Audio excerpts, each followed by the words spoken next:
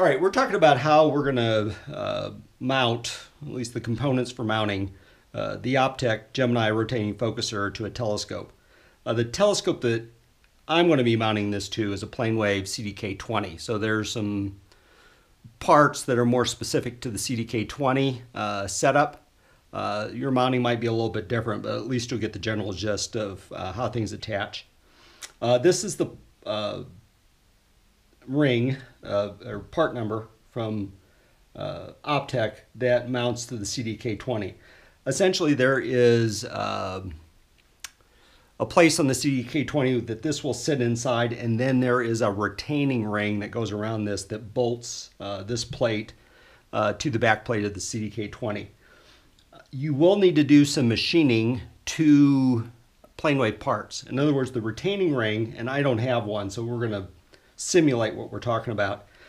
The retaining ring will have holes around the side for holding it down with these types of bolts. They're basically socket head, I think they're 5/16, and they will go around there. The problem will be that when I mount this to the back of this, the height of this bolt right there will prevent this from seating correctly.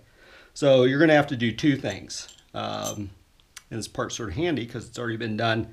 You're going to have to machine countersunk holes into the ring, and then instead of the bolts that PlaneWave provides for the retaining ring, you're going to have to get yourself some stainless steel countersunk. So that way, when it sits down in, as you can see right there, it's sitting flush, and so this will mount nicely.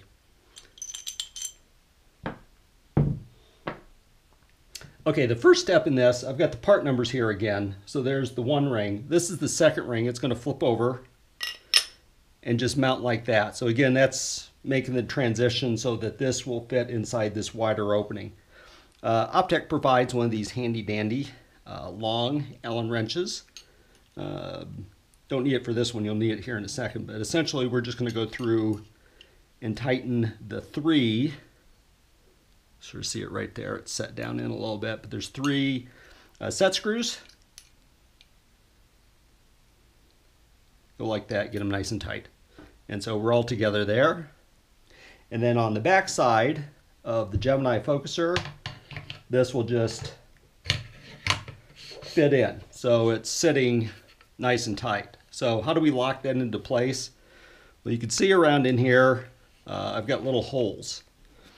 And that's where this thing comes in handy because this is really deep. You gotta get in there, we'll find the set screw. There we go, got it. And then I'll find one right about here. There's gonna be three again. So you see the holes in the side. And then the third one over here. We'll make them nice and tight when we actually do the installation. Just snug them all down and maybe give them a little snug after you've got them into place. But now this is on the Gemini. Just a note here, if you're doing the PlaneWave, of course, you're going to have to mount this first. So this and the other ring would have already been on the back of the PlaneWave telescope before mounting the rotating focuser. On the front side is where we're going to start to attach the components necessary to mount a camera or whatever accessories. Later on, we'll be doing a SBIG camera with AOX, filter wheel, and some other stuff in the image train. So here's the Optec part number. This is going to fit on the front. And so just like before, I will find the little holes, which in this case are right here. And we'll give it a little snug with the set screws.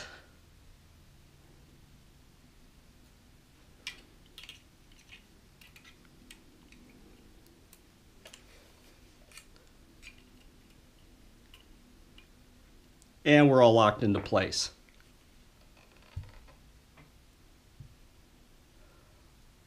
And then from Optec, you're going to have a bunch of, or a number of extension tube sets. This is the 19889 extension tube set. essentially this will screw in. And the box in here contains a number of different adapters. Essentially what you're doing is making sure you've got the proper back focus. So all these have a different width. Install, the number that you need for your proper back focus.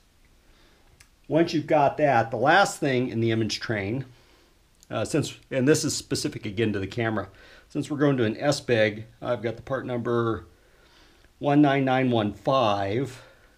This is going to mount to, this side is going to mount to my SBIG camera, or the parts in the image train that we're attaching to. In this case, it'll probably be the AOX. But that'll screw into there. And I won't screw it all the way down now. But we'll screw it into there, and then our camera and everything else is mounting out into here. And that is essentially it.